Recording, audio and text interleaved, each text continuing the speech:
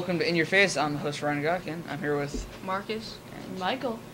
Our first topic today is that Kevin Love recently opted out of his contract with the Cleveland Cavaliers. So where do you guys think he's going to land, Marcus? I think he's going to stay in Cleveland. He's been an okay player.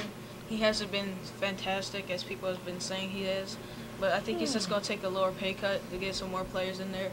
Maybe they can win a finals next year. I think Kevin will land where he wants to land. I think he wants to land in Oklahoma City. Because Oklahoma City has no decent big man. All they have is Darren Collison, who is like a 40-year-old man they can find on the street, and they just put him on their team. All right, our next question is, who would you build an NBA team around? Marcus? No, it's Michael. All right, Michael, you go first. All right, I'm first. I think either pick your poison here between Jan Justley or Festus Ezeli.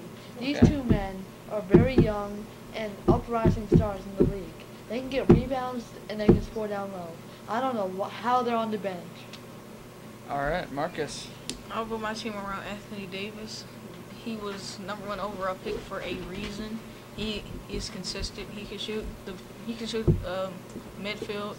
He can shoot in the paint. He can shoot free throws. He can rebound. He can block. He's a good defender on and off the ball.